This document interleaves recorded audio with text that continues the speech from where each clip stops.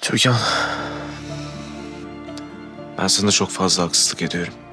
Ve ne zaman başımı çevirsem, ne zaman nefessiz kalsam, senin sabrın ve şefkatinle karşı karşıya kalıyorum. Ne zaman çırpınsam, bitsin artık desem, sen elini uzatıp beni yukarı çekiyorsun. Senin kalbinin ışığı benim yolumu aydınlattıkça ben daha da uzaklaşmak istiyorum senden. Belki de benden değil, kendinden kaçıyorsundur. Neden bu kadar zorluyorsun kendini? Hiç vazgeçmeyeceksin değil mi?